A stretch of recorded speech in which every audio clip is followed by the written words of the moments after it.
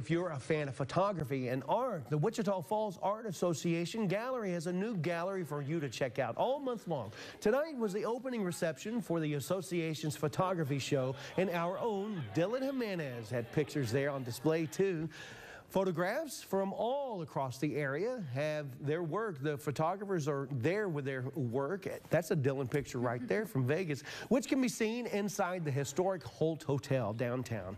Photographers say this is a great way to appreciate the art form and learn about the talented artists right here in our community. And there really are so many talented artists. We went out there earlier tonight, and there is a lot of talent, that's for sure.